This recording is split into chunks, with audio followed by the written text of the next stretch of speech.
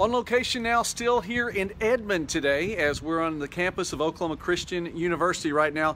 Let's turn this around so you can see Lawson Softball Complex. That's right, Lady Eagles softball plays right here, and I have to tell you, this is one of the most beautiful softball fields in the state and in the area, regardless of division. It's one of two turf softball fields in the state of Oklahoma, college campuses. It was the first one. As a matter of fact, it housed the Division II National Championship back in 2015. It's Lawson Softball Complex, and you can see right down here Tom Heath Field, former coach here at Oklahoma Christian University. And this program is moving on along. New coach, Coach Hayes, coming in from most recently at Colorado Christian. He was at Lubbock Christian also, won a national championship there. This should be a quality team this year. Looking forward to good things coming from the Lady Eagles here.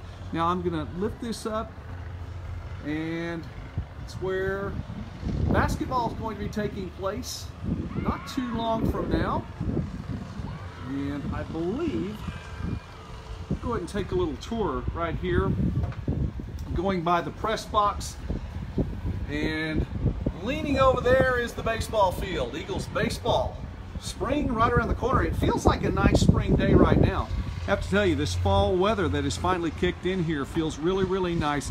It's been an absolutely beautiful day, so we're going to close things out today. On location now, our final stop today, Edmond, Oklahoma Christian University, home of the Eagles.